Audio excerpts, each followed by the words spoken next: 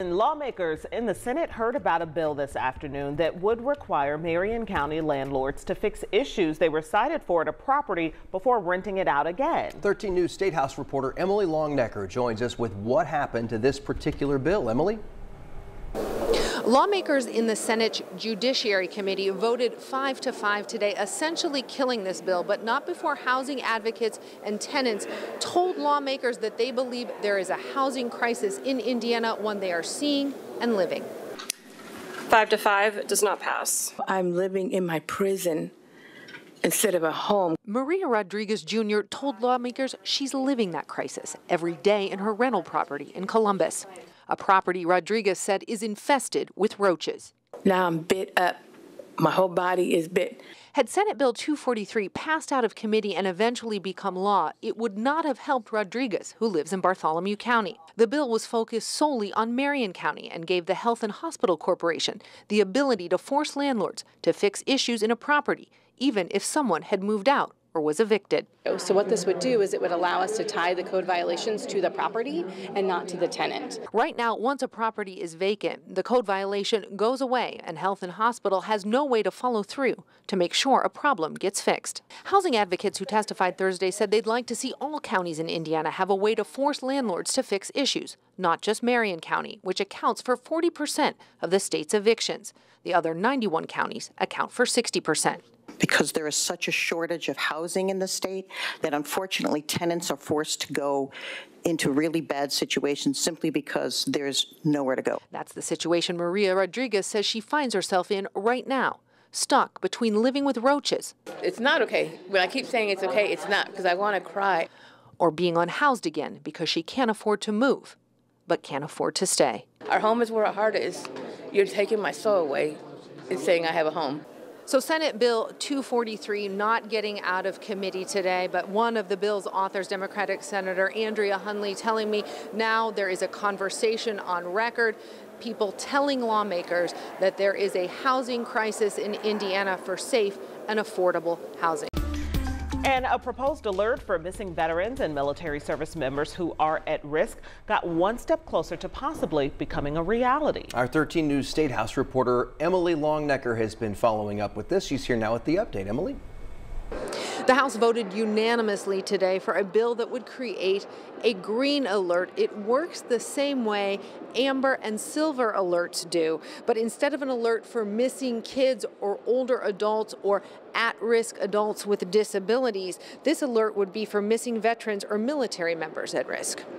According to the bill's author, Representative Mitch Gore, a green alert would also help first responders who may approach a missing veteran in crisis differently than they would someone else. According to Representative Gore, Hoosier veterans are dying by suicide at a slightly greater rate than the national average. A 2020 report from the U.S. Department of Veterans Affairs showed there were over 6,000 veterans who died by suicide nationally. A 2021 report from the same department showed 139 Hoosier veterans died by suicide that year. We know that when veterans go missing, thereafter they're much more likely to die by suicide. Oftentimes that's why you can't find them to begin with. And this bill says, at a minimum, we will come find you, we will get you help, and we will try to keep you here with us. This bill saw a lot of support from veterans who testified this week at the State House about why a green alert is so important. It now heads to the Senate, where they'll have to decide if this bill receives a hearing in committee. And some advocacy groups in Indianapolis are pushing for a bill to allow inmates who are terminally ill to be released from prison. Our Angelica Robinson looked into this. She explains why what they call the compassionate release of prisoners will benefit the justice system. People who are in support of this bill say that criminals who don't pose a threat to public safety deserve to be with their families in their dying days. Senate Bill 291 would allow prisoners who are terminally ill, have a chronic medical condition, or are severely disabled to be released. Advocates for the compassionate release bill say too often people are dying in prison while waiting to be released on medical clemency, which requires the governor to sign off on. Under the proposed Senate bill, prisoners would be evaluated to see if they meet the criteria. Those who do can petition the court to modify their sentence. There are people sitting in there they're nonviolent people, individuals who weren't sentenced to die in prison. Advocates say the release of those prisoners would save taxpayers dollars. We need to look at this from not only a fiscal standpoint of where our state resources are being allocated to, but as a human. While giving families a chance to spend their final days together. Reporting in Indianapolis, Angelica Robinson, 13 News. Last year, the same bill was introduced by the House, but it did not pass out of committee. We'll continue to follow where that goes this year. When life gives you lemons, do you pass lemonade legislation? Some Indiana lawmakers think so. They do. 13 News Statehouse reporter Emily Longnecker is here to explain. Emily? Well, this might come as a surprise to a lot of folks, but if a kid wants to have a lemonade stand here in Indiana, under current law, they have to have a permit and get an inspection from a county health department. Well, now a proposed law seeks to eliminate all that red tape and essentially deregulate the lemonade stand industry. It's about as American as apple pie, a rite of passage for a lot of kids. Selling lemonade on a hot summer day from a lemonade stand in their yards.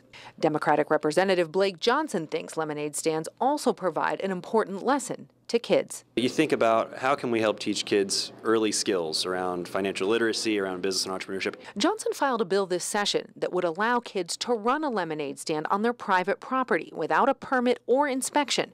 A neighborhood homeowners association would also be prohibited from weighing in. The bill passed out of committee Tuesday unanimously. What we're doing today is removing that restriction, making it clear that if a kid wants to have a lemonade stand, they can do so now in Indiana. Like any bill, though, there's no guarantee it will make it over the finish line. 2 years ago, Republican Representative Jim Pressel filed the exact same bill after a concerned dad called him about the current law regulating lemonade stands. Pressel says filing the bill turned into a civics lesson for some of his young constituents. This has to do a lot with teaching our kids how to deal with the change you want to affect. They also learned change can be slow to come. Yes. The House passed the bill unanimously, but it never got a committee hearing in the Senate, so it died. This session, lemonade stands are back in business, at least where the legislative process is concerned.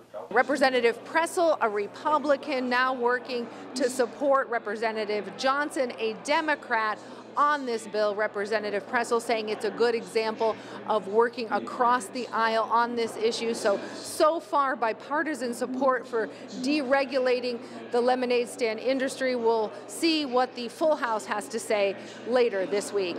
At the Statehouse, Emily Longnecker, 13 News. All right. Look at that, bipartisan support. You don't see a lot of that. I wish that it would happen on some other tougher topics, and I wish they wouldn't have to spend so much time on something like this, right? Yeah, I'm just trying to figure out what I would say if a county came up to me, a government official, and said, your kid can't have a lemonade stand. You don't have a permit. Yeah. What? Well, hopefully they won't be saying that. A little over an hour ago, the state Senate passed a bill addressing the reading scores of Hoosier third graders. Current stats show 1 in 5 Indiana students cannot read by the end of third grade. That's not good.